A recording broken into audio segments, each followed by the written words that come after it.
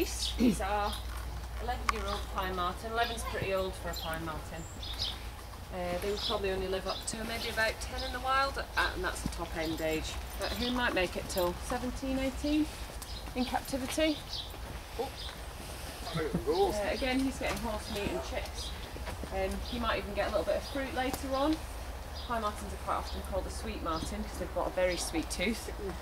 He also loves peanut butter, which is part of the reason why quite a lot of people set up feeding stations for them. They're really easy to bring in because they've got such a sweet tooth. A bit of jam on a post in your garden will bring them in quite quickly.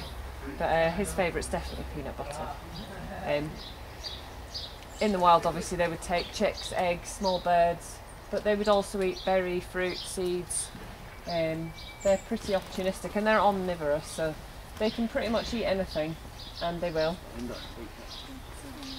They're not so threatened in the wild these days. They've got quite a good stronghold all over Britain, so he's probably one of the last pine martens we're likely to have, mainly because we don't need to set up a breeding programme anymore.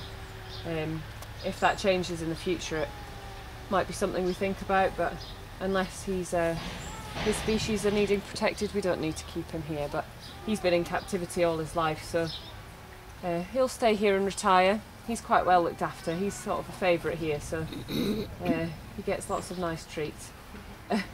But you can see he's quite active. He's certainly not overweight, so he does get fed in the morning as well. He's normally ravenous first thing, so we give him a couple of chicks in the morning too.